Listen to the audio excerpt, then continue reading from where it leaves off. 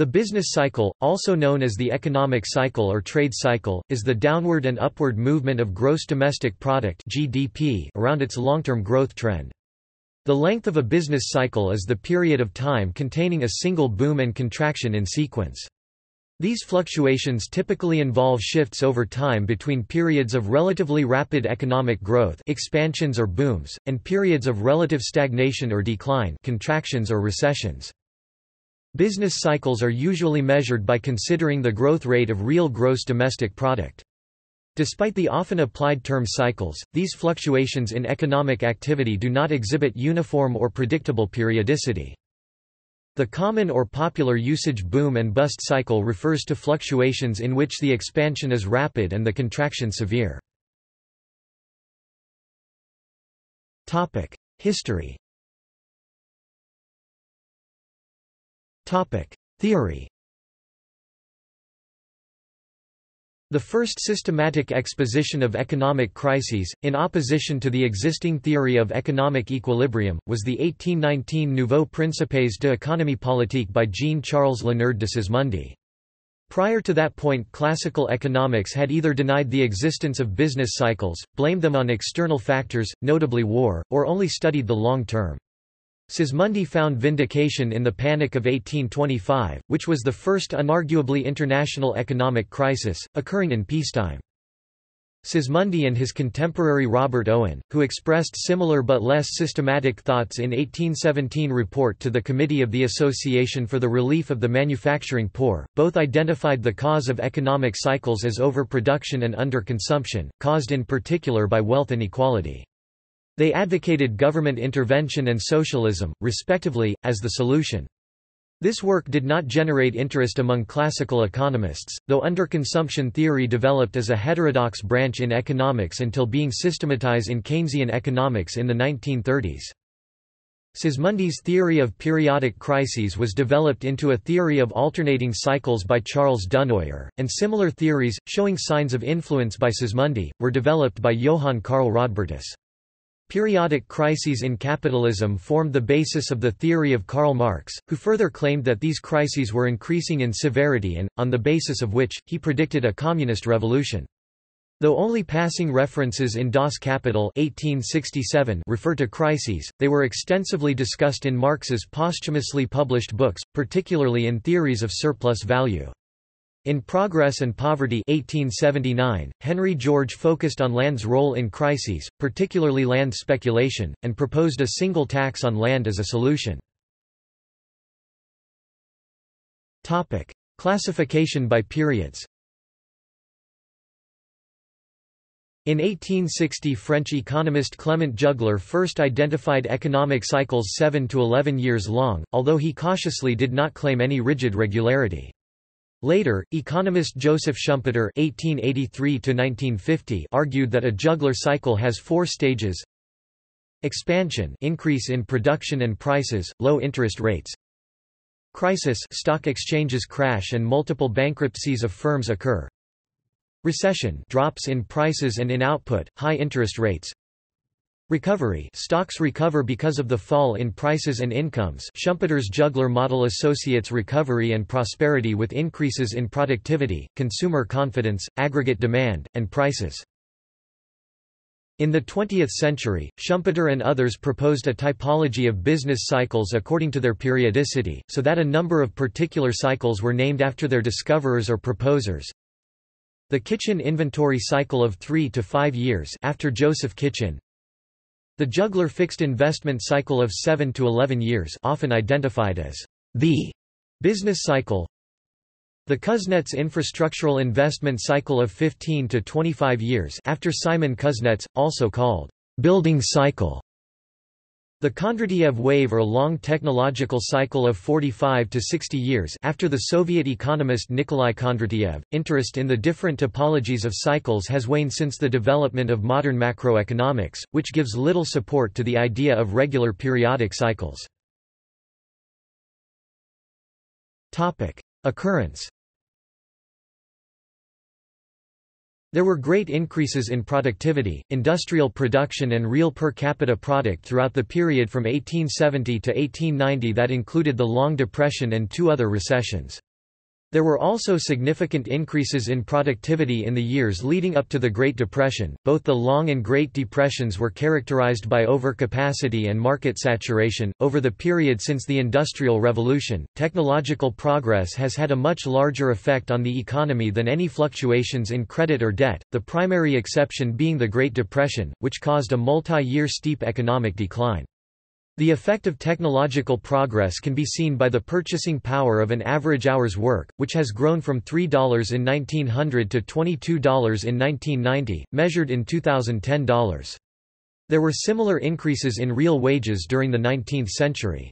See, Productivity Improving Technologies Historical, a table of innovations and long cycles can be seen at, Kondratiev wave section. Modern modifications of Kondratiev theory. There were frequent crises in Europe and America in the 19th and first half of the 20th century, specifically the period 1815 to 1939. This period started from the end of the Napoleonic Wars in 1815, which was immediately followed by the post-Napoleonic Depression in the United Kingdom 1815–30, and culminated in the Great Depression of 1929–39, which led into World War II. See Financial Crisis, 19th century for listing and details. The first of these crises not associated with a war was the Panic of 1825. Business cycles in OECD countries after World War II were generally more restrained than the earlier business cycles. This was particularly true during the Golden Age of Capitalism 1945–1970s, and the period 1945 to 2008 did not experience a global downturn until the late 2000s recession. Economic stabilization policy using fiscal policy and monetary policy appeared to have dampened the worst excesses of business cycles, and automatic stabilization due to the aspects of the government's budget also helped mitigate the cycle even without conscious action by policy makers. In this period, the economic cycle, at least the problem of depressions, was twice declared dead. The first declaration was in the late 1960s, when the Phillips curve was seen as being able to steer the economy. However, this was followed by stagflation in the 1970s, which discredited the theory. The second declaration was in the early 2000s, following the stability and growth in the 1980s and 1990s in what came to be known as the Great Moderation. Notably, in 2003, Robert Lucas, in his presidential address to the American Economic Association, declared that the central problem of depression prevention has been solved, for all practical purposes. Unfortunately, this was followed by the 2008–2012 global recession. Various regions have experienced prolonged depressions, most dramatically the economic crisis in former Eastern Bloc countries following the end of the Soviet Union in 1991. For several of these countries the period 1989–2010 has been an ongoing depression, with real income still lower than in 1989. This has been attributed not to a cyclical pattern, but to a mismanaged transition from command economies to market economies. Identifying in 1946, economists Arthur F. Burns and Wesley C. Mitchell provided the now standard definition of business cycles in their book Measuring Business Cycles. Business cycles are a type of fluctuation found in the aggregate economic activity of nations that organize their work mainly in business enterprises. A cycle consists of expansions occurring at about the same time in many economic activities, followed by similarly general recessions, contractions, and revivals which merge into the expansion phase of the next cycle. In duration, business cycles vary from more than 1 year to 10 or 12 years. They are not divisible into shorter cycles of similar characteristics with amplitudes approximating their own. According to A. F. Burns, business cycles are not merely fluctuations in aggregate economic activity. The critical feature that distinguishes them from the commercial convulsions of earlier centuries or from the seasonal and other short-term variations of our own age is that the fluctuations are widely diffused over the economy, its industry, its commercial dealings, and its tangles of finance. The economy of the Western world is a system of closely interrelated parts. He who would understand business cycles must master the workings of an economic system organized largely in a network of free enterprises searching for profit. The problem of how business cycles come about is therefore inseparable from the problem of how a capitalist economy functions. In the United States, it is generally accepted that the National Bureau of Economic Research (NBER) is the final arbiter of the dates of the peaks and troughs of the business cycle. An expansion is the period from a trough to a peak, and a recession is the period from a peak to a trough. The NBER identifies a recession as a significant decline in economic activity spread across the economy, lasting more than a few months, normally visible in real GDP, real income, employment, industrial production. Upper turning points of business cycle, commodity prices and freight rates. There is often a close timing relationship between the upper turning points of the business cycle, commodity prices and freight rates, which is shown to be particularly tight in the grand peak years of 1873, 1889, 1900 and 1912. Spectral analysis of business cycles. Recent research employing spectral analysis has confirmed the presence of Kondratiev waves in the world GDP dynamics at an acceptable level of statistical significance. Korotayev and Sorel also detected shorter business cycles, dating the Kuznets to about 17 years and calling it the third sub-harmonic of the Kondratiev, meaning that there are 3 Kuznets cycles per Kondratiev. Cycles or fluctuations? In recent years, economic theory has moved towards the study of economic fluctuation rather than a business cycle, though some economists use the phrase business cycle as a convenient shorthand. For example, Milton Friedman said that calling the business cycle a cycle is a misnomer, because of its non-cyclical nature. Friedman believed that for the most part, excluding very large supply shocks, business declines are more of a monetary phenomenon. Proposed explanations.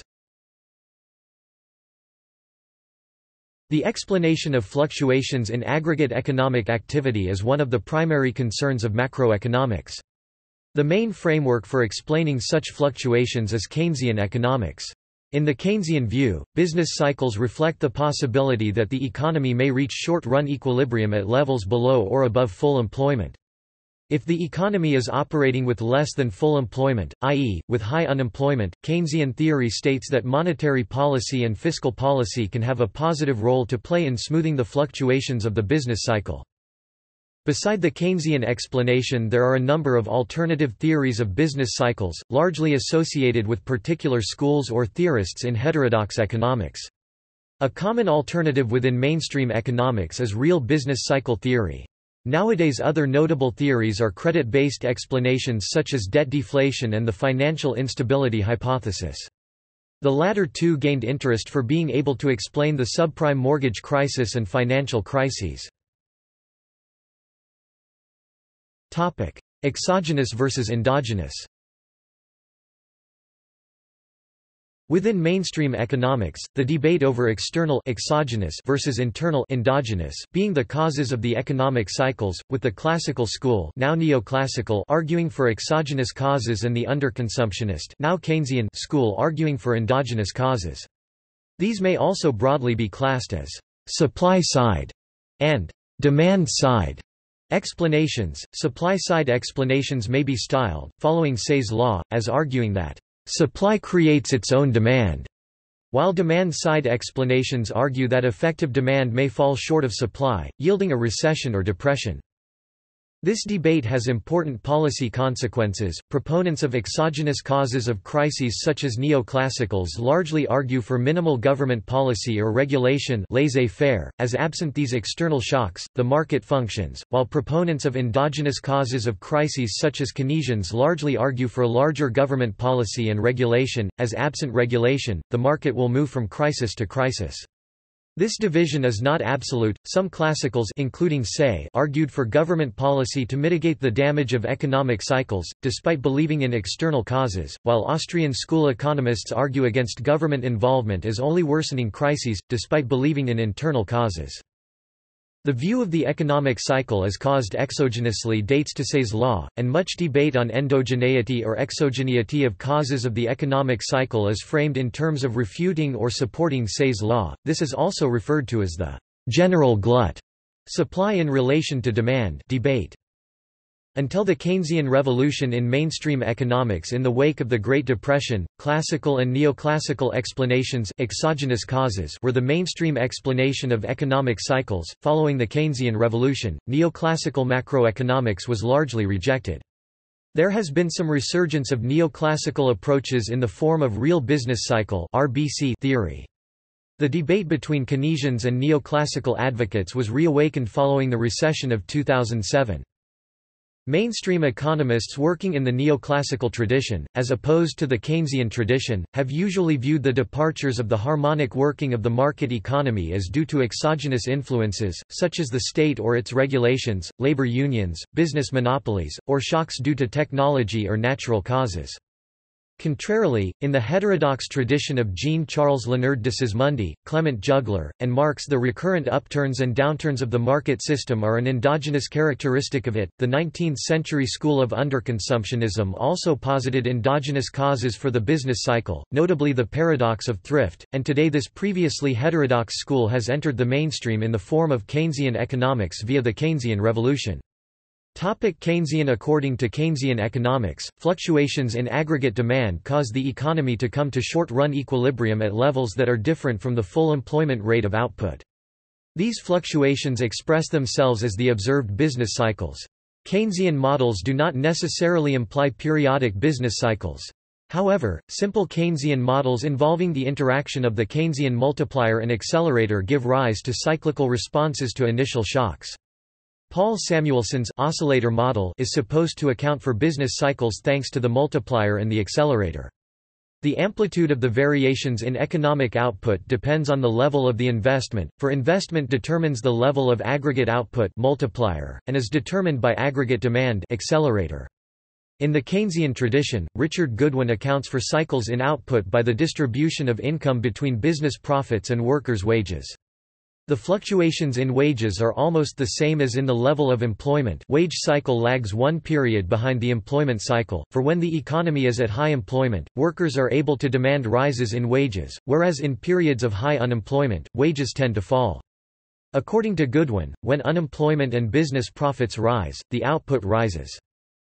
Credit-debt cycle. One alternative theory is that the primary cause of economic cycles is due to the credit cycle. The net expansion of credit, increase in private credit, equivalently debt, as a percentage of GDP yields economic expansions, while the net contraction causes recessions, and if it persists, depressions. In particular, the bursting of speculative bubbles is seen as the proximate cause of depressions, and this theory places finance and banks at the center of the business cycle. A primary theory in this vein is the debt deflation theory of Irving Fisher, which he proposed to explain the Great Depression. A more recent complementary theory is the financial instability hypothesis of Hyman Minsky, and the credit theory of economic cycles is often associated with post-Keynesian economics such as Steve Keen. Post-Keynesian economist Hyman Minsky has proposed an explanation of cycles founded on fluctuations in credit, interest rates and financial frailty, called the financial instability hypothesis. In an expansion period, interest rates are low and companies easily borrow money from banks to invest. Banks are not reluctant to grant them loans, because expanding economic activity allows business increasing cash flows and therefore they will be able to easily pay back the loans. This process leads to firms becoming excessively indebted, so that they stop investing, and the economy goes into recession. While credit causes have not been a primary theory of the economic cycle within the mainstream, they have gained occasional mention, such as Eckstein and Sinai 1986, cited approvingly by Summers 1986. Real business cycle theory. Within mainstream economics, Keynesian views have been challenged by real business cycle models in which fluctuations are due to technology shocks. This theory is most associated with Finn E. Kydland and Edward C. Prescott, and more generally the Chicago School of Economics, freshwater economics. They consider that economic crisis and fluctuations cannot stem from a monetary shock, only from an external shock, such as an innovation. Product-based theory of economic cycles. This theory explains the nature and causes of economic cycles from the viewpoint of life cycle of marketable goods. The theory originates from the work of Raymond Vernon, who described the development of international trade in terms of product life cycle, a period of time during which the product circulates in the market. Vernon stated that some countries specialize in the production and export of technologically new products, while others specialize in the production of already known products. The most developed countries are able to invest large amounts of money in the technological innovations and produce new products, thus obtaining a dynamic comparative advantage over developing countries. Recent research by Jorge Reviacan proves initial Vernon theory and shows that economic cycles in developed countries overrun economic cycles in developing countries. He also presumes that economic cycles with different periodicity can be compared to the products with various life cycles. In case of Kondratiev waves, such products correlate with fundamental discoveries implemented in production, inventions which form the technological paradigm, Richard Arkwright's machines, steam engines, industrial use of electricity, computer invention, etc. Kuznets cycles describe such products as infrastructural components, roadways, transport, utilities, etc. Juggler cycles may go in parallel with enterprise fixed capital, equipment, machinery, etc. And kitchen cycles are characterized by change in the society preferences, tastes for consumer goods, and time, which is necessary to start the production.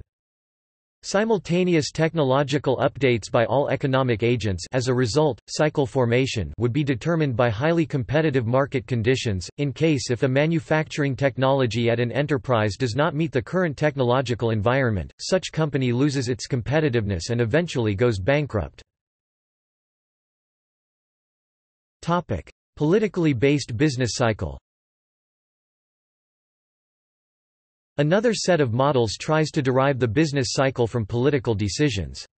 The partisan business cycle suggests that cycles result from the successive elections of administrations with different policy regimes. Regime A adopts expansionary policies, resulting in growth and inflation, but is voted out of office when inflation becomes unacceptably high. The replacement, Regime B, adopts contractionary policies reducing inflation and growth, and the downward swing of the cycle. It is voted out of office when unemployment is too high, being replaced by Party A. The political business cycle is an alternative theory stating that when an administration of any hue is elected, it initially adopts a contractionary policy to reduce inflation and gain a reputation for economic competence. It then adopts an expansionary policy in the lead up to the next election, hoping to achieve simultaneously low inflation and unemployment on election day. The political business cycle theory is strongly linked to the name of Michal Kalecki, who discussed the reluctance of the captains of industry to accept government intervention in the matter of employment. Persistent full employment would mean increasing workers' bargaining power to raise wages and to avoid doing unpaid labor, potentially hurting profitability. He did not see this theory as applying under fascism, which would use direct force to destroy labor's power. In recent years, proponents of the electoral business cycle theory have argued that incumbent politicians encourage prosperity before elections in order to ensure re-election, and make the citizens pay for it with recessions afterwards. Marxian economics. For Marx, the economy based on production of commodities to be sold in the market is intrinsically prone to crisis. In the heterodox Marxian view, profit is the major engine of the market economy, but business capital profitability has a tendency to fall that recurrently creates crises, in which mass unemployment occurs, businesses fail, remaining capital is centralized and concentrated, and profitability is recovered. In the long run, these crises tend to be more severe and the system will eventually fail. Some Marxist authors such as Rosa Luxemburg viewed the lack of purchasing power of workers as a cause of a tendency of supply to be larger than demand, creating crisis, in a model that has similarities with the Keynesian one. Indeed, a number of modern authors have tried to combine Marx's and Keynes's views. Henrik Grossman reviewed the debates and the counteracting tendencies, and Paul Mattick subsequently emphasized the basic differences between the Marxian and the Keynesian perspective. While Keynes saw capitalism as a system worth maintaining and susceptible to efficient regulation, Marx viewed capitalism as a historically doomed system that cannot be put under societal control. The American mathematician and economist, Richard M. Goodwin formalized a Marxist model of business cycles, known as the Goodwin model, in which recession was caused by increased bargaining power of workers, a result of high employment in boom periods, pushing up the wage share of national income, suppressing profits and leading to a breakdown in capital accumulation. Later theorists applying variants of the Goodwin model have identified both short and long period profit-led growth and distribution cycles in the United States, and elsewhere. David Gordon provided a Marxist model of long-period institutional growth cycles, in an attempt to explain the Kondratiev wave. This cycle is due to the periodic breakdown of the social structure of accumulation, a set of institutions which secure and stabilize capital accumulation. Austrian school. Economists of the heterodox Austrian school argue that business cycles are caused by excessive issuance of credit by banks in fractional reserve banking systems. According to Austrian economists, excessive issuance of bank credit may be exacerbated if central bank monetary policy sets interest rates too low, and the resulting expansion of the money supply causes a «boom» in which resources are misallocated or «malinvested» because of artificially low interest rates. Eventually, the boom cannot be sustained and is followed by a «bust», in which the malinvestments are liquidated, sold for less than their original cost, and the money supply contracts. One of the criticisms of the Austrian business cycle theory is based on the observation that the United States suffered recurrent economic crises in the 19th century, notably the Panic of 1873, which occurred prior to the establishment of a U.S. central bank in 1913. Adherents of the Austrian school, such as the historian Thomas Woods, argue that these earlier financial crises were prompted by government and bankers' efforts to expand credit despite restraints imposed by the prevailing gold standard, and are thus consistent with Austrian business cycle theory. The Austrian explanation of the business cycle differs significantly from the mainstream understanding of business cycles and is generally rejected by mainstream economists. Mainstream economists generally do not support Austrian school explanations for business cycles, on both theoretical as well as real-world empirical grounds. Austrians routinely claim that the boom and bust business cycle is almost always caused by government intervention into the economy, but otherwise is a rare and mild phenomenon. Yield curve. The slope of the yield curve is one of the most powerful predictors of future economic growth, inflation, and recessions. One measure of the yield curve slope, i.e. the difference between 10-year Treasury bond rate and the 3-month Treasury bond rate, is included in the Financial Stress Index published by the St. Louis Fed. A different measure of the slope, i.e. the difference between 10-year Treasury bond rates and the federal funds rate, is incorporated into the Index of Leading Economic Indicators published by the Conference Board. An inverted yield curve is often a harbinger of recession. A positively sloped yield curve is often a harbinger of inflationary growth. Work by Arturo Estrella and Tobias Adrian has established the predictive power of an inverted yield curve to signal a recession. Their models show that when the difference between short-term interest rates, they use 3-month T-bills, and long-term interest rates, 10-year Treasury bonds, at the end of a Federal Reserve tightening cycle is negative or less than 93 basis points positive, that a rise in unemployment usually occurs. The New York Fed publishes a monthly recession probability prediction derived from the yield curve and based on Estrella's work. All the recessions in the U.S. since 1970 up through 2017 have been preceded by an inverted yield curve, 10-year versus 3-month. Over the same time frame, every occurrence of an inverted yield curve has been followed by recession as declared by the NBER Business Cycle Dating Committee. Estrella and others have postulated that the yield curve affects the business cycle via the balance sheet of banks or bank-like financial institutions. When the yield curve is inverted, banks are often caught paying more on short-term deposits or other forms of short-term wholesale funding than they are making on long-term loans, leading to a loss of profitability and reluctance to lend, resulting in a credit crunch. When the yield curve is upward sloping, banks can profitably take in short-term deposits and make long-term loans, so they are eager to supply credit to borrowers. This eventually leads to a credit bubble. Georgism. Henry George claimed land price fluctuations were the primary cause of most business cycles. The theory is generally discounted by modern mainstream economists. Mitigating an economic downturn. Many social indicators, such as mental health, crimes, and suicides, worsen during economic recessions, though general mortality tends to fall, and it is in expansions when it tends to increase.